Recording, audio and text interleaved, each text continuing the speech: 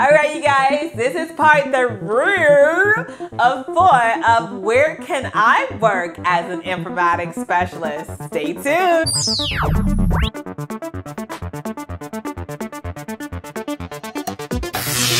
All right, you guys, this is Jen from Informatics Life, where I give you real-world informatics content as well as about healthcare, technology, and leadership.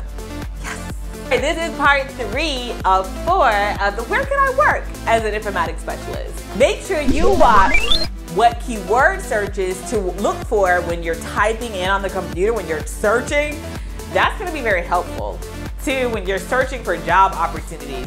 But this one is dedicated for different departments you can work for, you know, as you're out there in the field looking, a lot of cool things. So make sure you watch all 4 parts of the series, all right? So for this one, I'm gonna start out talking about more, I'm gonna say it is departments that you may or may not even think about when you're looking for jobs, but the opportunity is there. So the first one I'm gonna talk about is something that definitely is utilized in hold on. They should be using this. Or they should have a department dedicated to this. If not, maybe they're just smaller and they may not just have the option to do this at this point. But these departments definitely by far helps to improve processes, patient outcomes. It helps to improve revenue.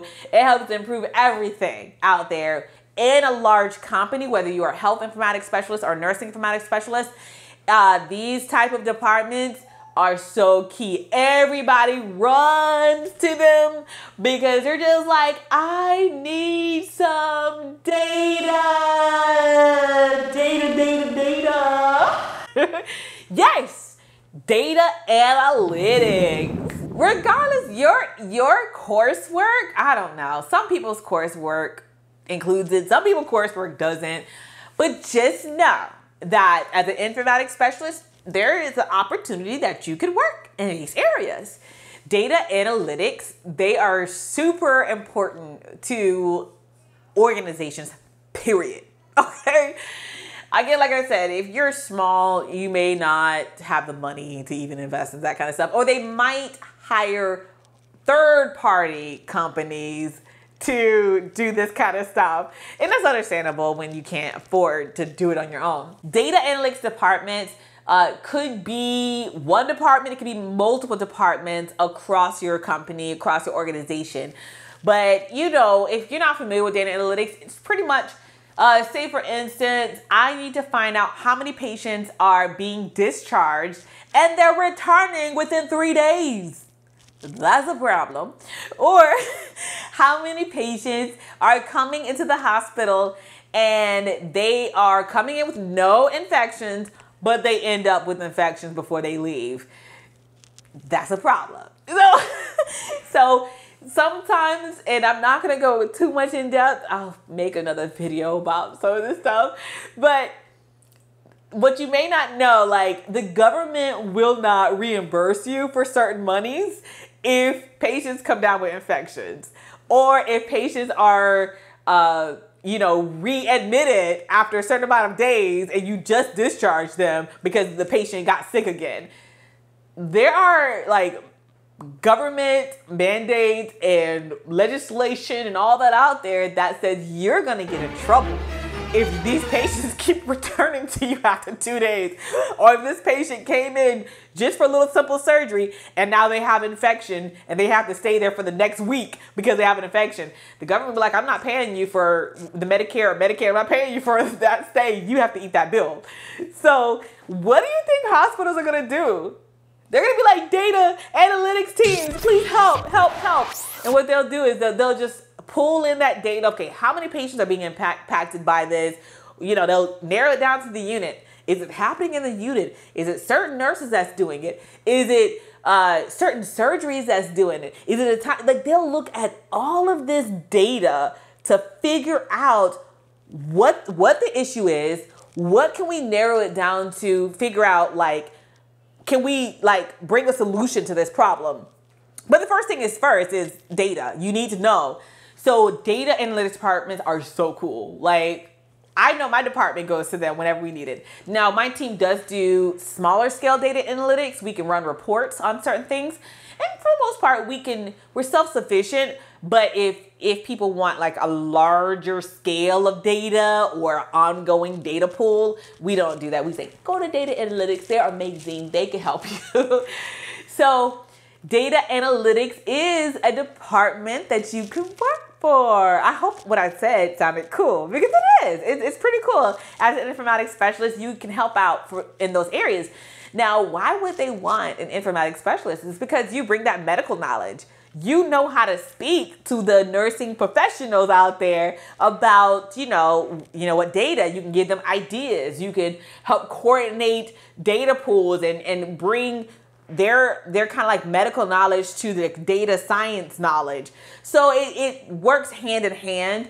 And there might be some certs, there might be some programming language, there might be just different things that you may have to get a certification for. And a lot of times the department may offer that to you for free, or they might say, hey, we'll give you a stipend if you go get this certification in this kind of like analytic tool or whatever. That is a department that you can look into in the future. So I think that is so cool.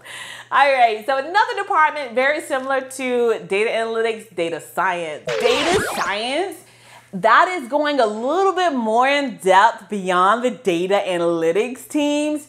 So data scientists, they may really look at that data and they can discover patterns. They can give recommendations to the medical staff.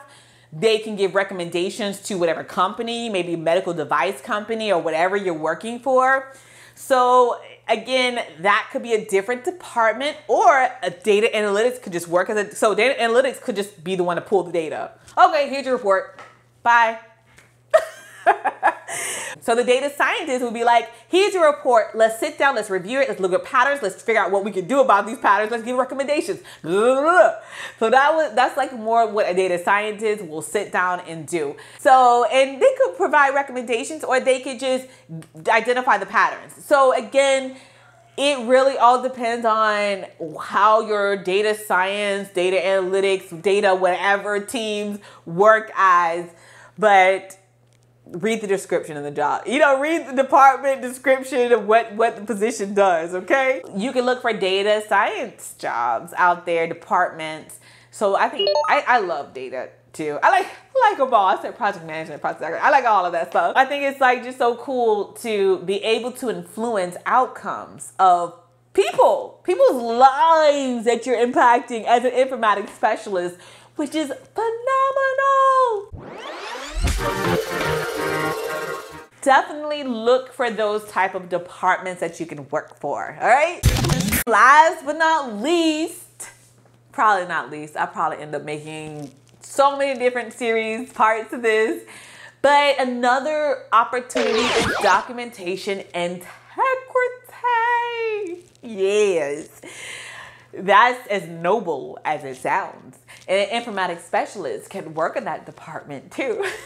So, documentation integrity specialists, they really hone in on integrity. Are these nurses documenting with integrity? Are they copying other nurses' documentation? Are they copying over the previous shift nurses' documentation, which you shouldn't be doing? Also, like, are they entering people's charts that they shouldn't be entering? Are they, just different things like that. So documentation specialists, they could do an array of different things depending upon what the organization or company desires for them to do. I just know, like, our documentation integrity department, I think they do a phenomenal job. There's a lot of work that they have to do. So they have like over 30,000 plus people they're trying to monitor who's going into the chart. So they just want to make sure everyone is doing the right thing as far as documentation. So that is another department that an informatics specialist can work in. I just hope I am blowing your mind with all these different departments, Because again, I think that people think, oh, I just gotta look for informatics jobs. No, there's so many. Make sure you watch the entire series so you can see all the different departments, as well as look at the keyword search, the keyword video that I put out as well, because your mind's gonna be blown.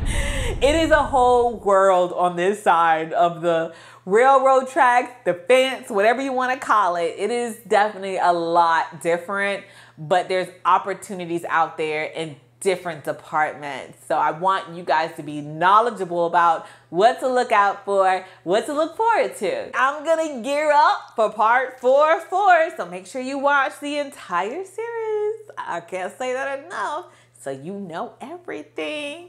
All right, you guys, so this is Jen Lewis, Nurse Informatics Specialist, signing off.